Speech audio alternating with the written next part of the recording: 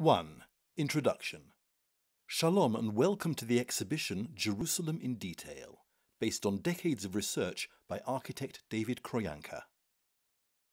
As Krojanka studied Jerusalem's built heritage, he came to realize that the complexity and fascination of the city's history is also expressed in countless design motifs and features.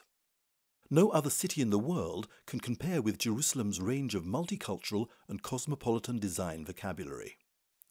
This audio guide was written by David Krojanka to accompany you on your visit to the exhibition. Built from the 15th century onwards on the ruins of a more ancient construction, the Chateau Brede was originally a Gothic fortified castle surrounded by moats and with a defence system.